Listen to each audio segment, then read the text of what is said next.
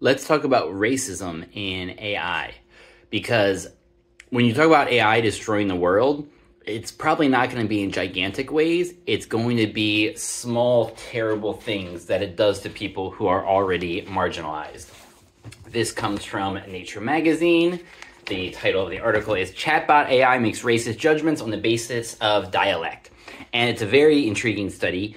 And what they found was, if it was asking to make a recommendation on whether to give somebody the death penalty in a criminal justice case, if the person's appeal was written in African American English, which is the dialect used predominantly by people descended from enslaved people in the United States, they were more likely to recommend the death penalty if that dialect was being used.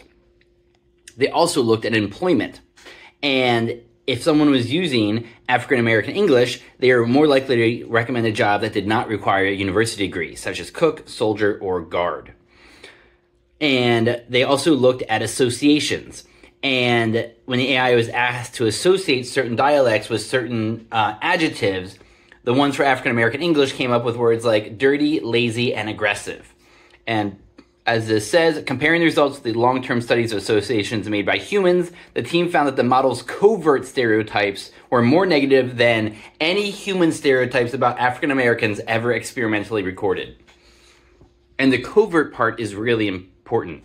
These models generally aren't showing overt racism. They're not saying terrible things because that has been trained out of them using humans to get rid of that racism that would be embarrassing to these companies and to these models.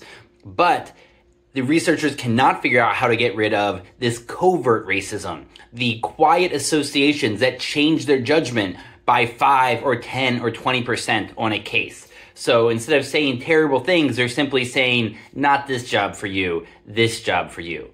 And it's going to be one of the hardest things about AI rolling out is, as they say, garbage in, garbage out.